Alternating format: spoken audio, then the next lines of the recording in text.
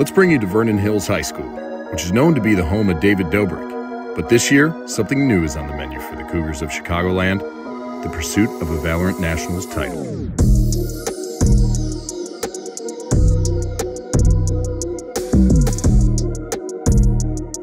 So this team in particular communicates incredibly well.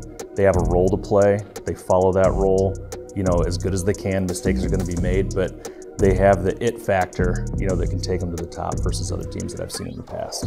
Hi, I'm DJen, and I play Valorant for Vernon Hills High School. I'm the controller. I'm the baiter for the team. I toss one smoke or two once in a while, maybe none at all.